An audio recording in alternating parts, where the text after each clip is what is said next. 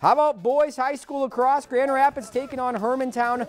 Thunderhawks strike first early on. Mason Morrissey makes up for his penalty with the score, 1-0 Rapids. Stealth, though, even things up. Connor Paluski finds the back of the net, even taking a tumble as well. But Thunderhawks respond.